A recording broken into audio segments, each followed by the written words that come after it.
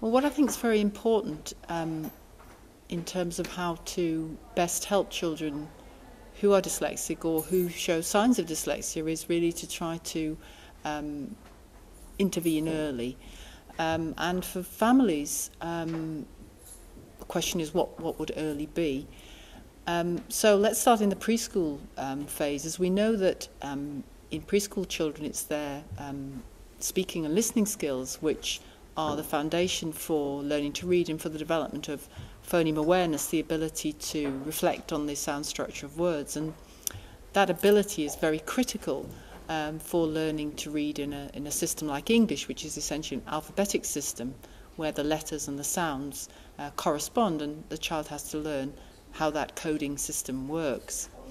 So in the preschool period, if children have got any oral language difficulties, then it's really important that parents seek help for them. This would usually be from a speech and language therapist. If the problem is one of speech or speech production, it's really very important that they get some face-to-face therapy. But if the problem is more with language or comprehension, then they should seek advice as to how best to enable their child to increase their vocabulary and to increase the range of sentences that they can use in spoken language. I think it's also wise, if possible, to help children to learn the sounds of the letters of the alphabet as soon as possible. But obviously you don't want to go completely overboard, but choosing maybe one or two letters at a time to teach them letter sounds and to show them words that contain the letter sound, be it at the beginning or the end, so that they get tuned into the notion that print or written language is related to sounds.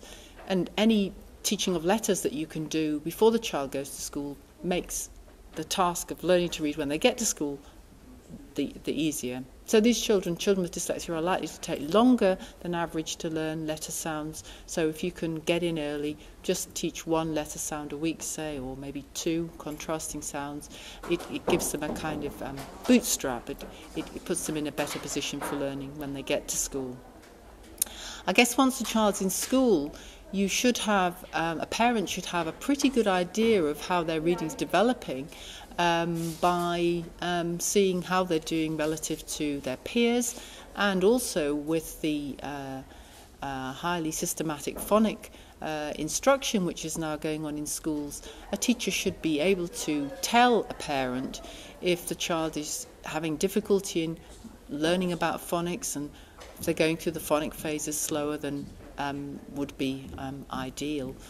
And if that is the case, then the school should really be developing an action plan for helping children to develop the phoneme awareness and the letter sound skills that they're not picking up from the general mainstream classroom. And that might be in a small group initially, and there are quite a few catch-up programs that are effective in enabling children who are slowly developing phonics to go a bit more quickly. Again, if after such a catch-up program the child is still lagging behind, then the parent should be thinking about asking for some more individualised help. But of course, through all this, as a parent, you want to remain someone who that your child can go home to, and who you can support emotionally, and who you can ensure that you're building up also their strengths and praising them for their abilities.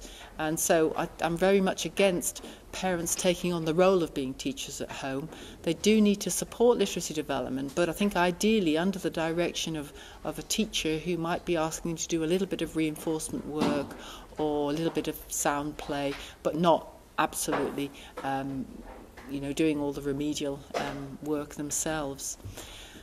I think throughout the primary school years it remains important for parents to read with their children, read to their children, and to discuss stories with their children, because many children with dyslexia really have very good language and have very good imagination, and they need the information that is in stories to fuel their creativity and their language skills. And it's very important to keep the reading situation, I think, quite a special one. Don't mix up reading for pleasure with reading for instruction. Make sure you're reading a variety of stories so that children with dyslexia in particular learn a lot about story structure, they learn a lot about vocabulary, and in turn then those abilities can help support what might be for them a slow development of decoding and more basic reading skills.